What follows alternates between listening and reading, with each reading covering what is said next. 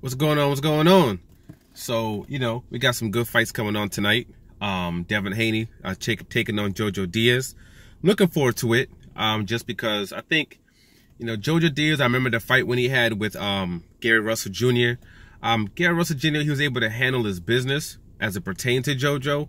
But still, JoJo, he was really tough. He was really rugged. And he's the kind of fighter where if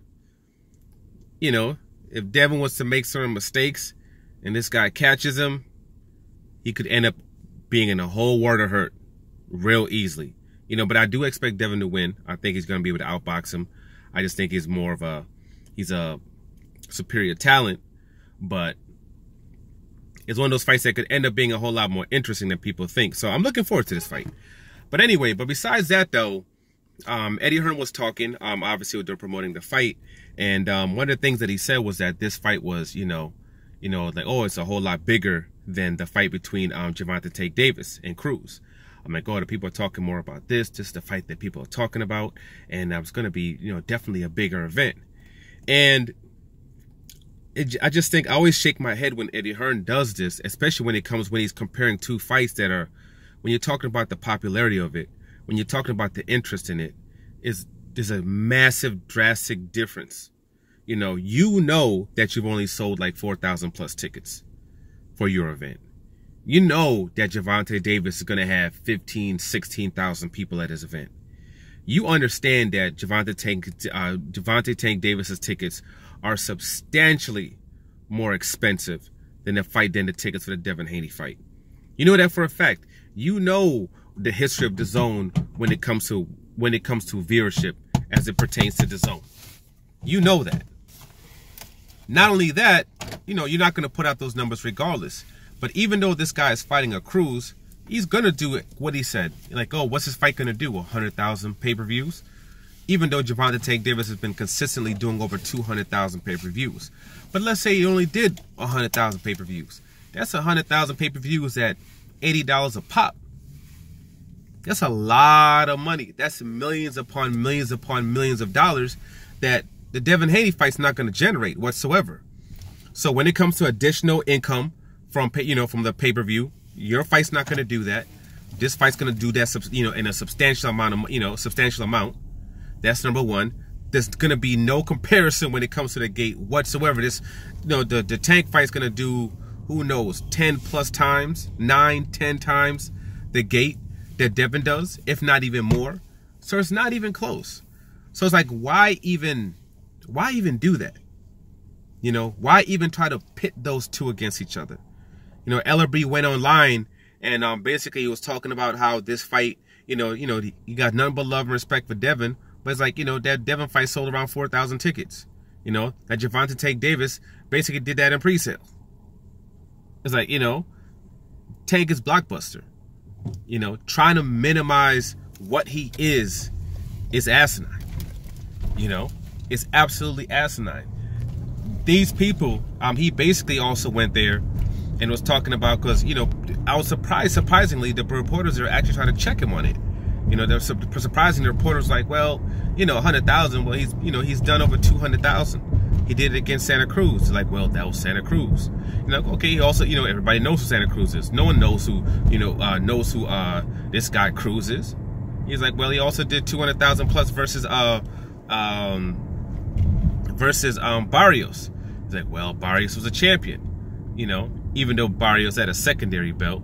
And this is the same secondary belt that this man will trash on, saying that, oh, that's not a real title. That's not a real belt. But all of a sudden now, Barrios is a champion.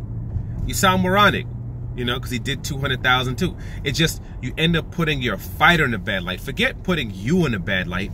You end up putting your fighter in a bad light, because it goes from a situation where it's just, hey, he's a great fighter, he has a good bout, where everybody is interested in, to now you're putting people into a space where they're going to compare, where now there's a comparison, and it's somebody you don't want to be compared to when it comes to the dollar amount and when it comes to the numbers. Something no one was even talking about. No one even cared about. No one was talking about how, oh, you know, this fight will make so much more money and this and that. No, it's like, okay, they're both fighting good fighters. They're not fighting each other, but, you know, Cruz is a good fighter because he is. He's a top 10, 135-pounder who's been in a long win streak. He's putting people to sleep. And JoJo's also a good fighter. He lost to Gary Russell, but he was able to become champion versus Farmer. He's moved up. He has 2 good wins. This is a good bout. This is a good bout. It's going to be interesting for both. And especially since what we saw last week, everybody knows both these fighters better be on their P's and Q's. Be on your P's and Q's, because if you're not, bad things can happen, as we just saw. You know? So that's all it was. But again, he tries, I guess, you know, bring attention, I guess, to the bouts of his fighters, but doing it in a bad way. You know, doing it in a negative way. And it's dumb. It's absolutely dumb. But at the end of the day, you know, we'll see what happens in both fights. We'll see what Cruz does, you know, with Tank. We'll see what Diaz can do when it comes to Devin Haney. See if they can, you know, show any flaws, take advantage of any kind of weaknesses that might be there, or if, you know, they're completely outmatched. But either way, I'm looking forward to both of these. As far as Tank is concerned, me, the only thing with him is that this is a short guy. This is the first time that he's fighting somebody that's shorter than him. You know, so that's going to be different. It's like a complete different element. He's used to being substantially shorter than the people that he's fighting against, smaller than the people that he's fighting against, and being able to just slip and find his spots.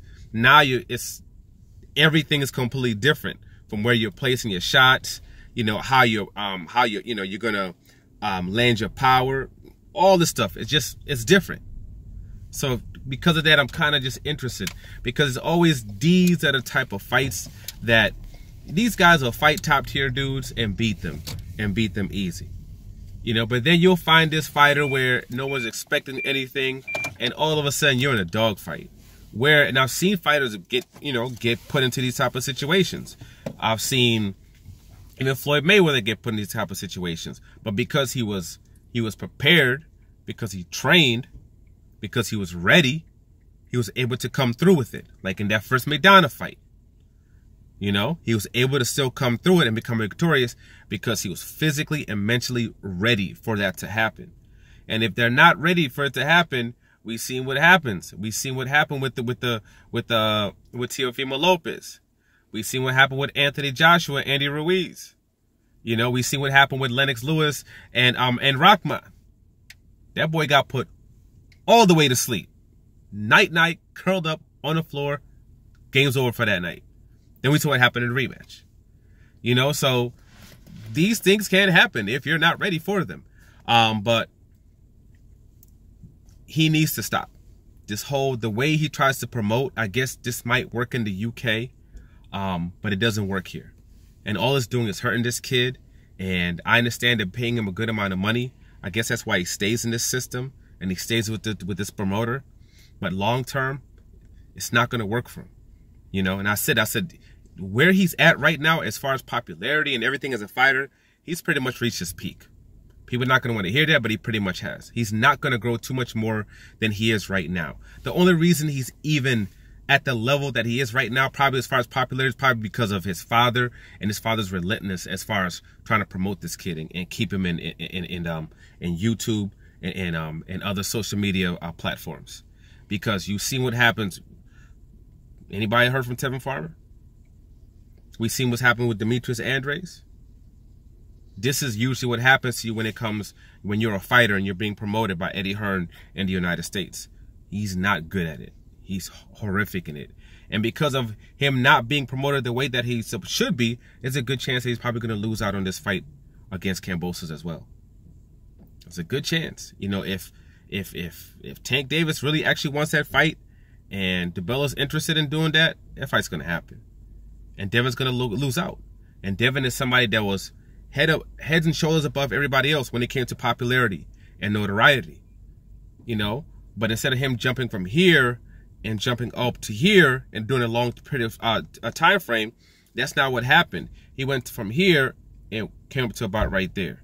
Then you've seen somebody like a Gervonta Tank Davis who was lower than that. It was down here, and he skyrocketed all the way up to over here. And I think they both had the ability to be in the same level. And the only difference is the people that they chose to tether themselves to.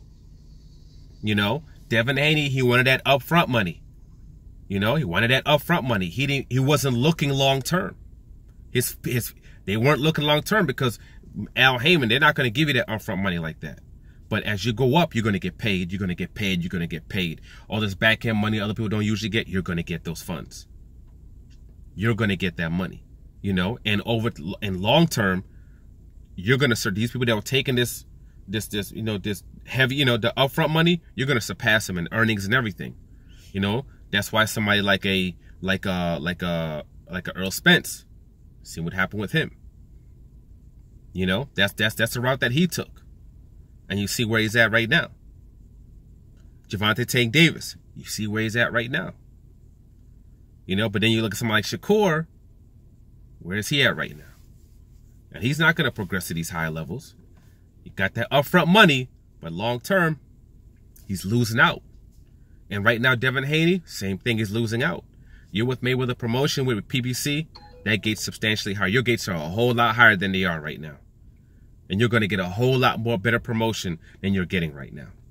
And your career would have progressed to a whole different level than it is right now. You know, but we'll see what happens, you know. You know, time always reveals all, as they say. But for now, like, subscribe, share. I'm out.